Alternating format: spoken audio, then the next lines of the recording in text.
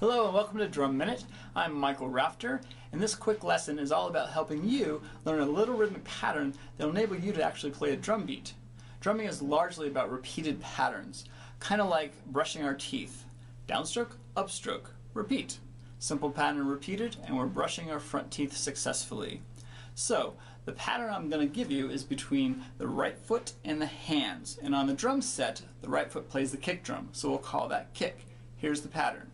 Kick, right, left, right. That's it. 4 notes. That's step 1 to learn. Kick, right, left, right. Kick, right, left, right.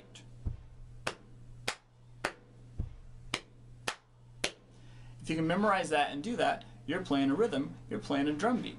Step 2 would be to take it to the drum set between the kick drum and the snare drum, and it sounds like this. Same pattern. Kick, right, left, right.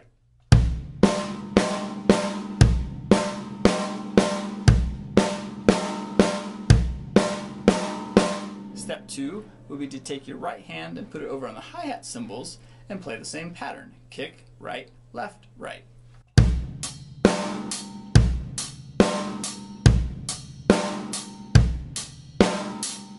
There you go. You're playing your first drum beat.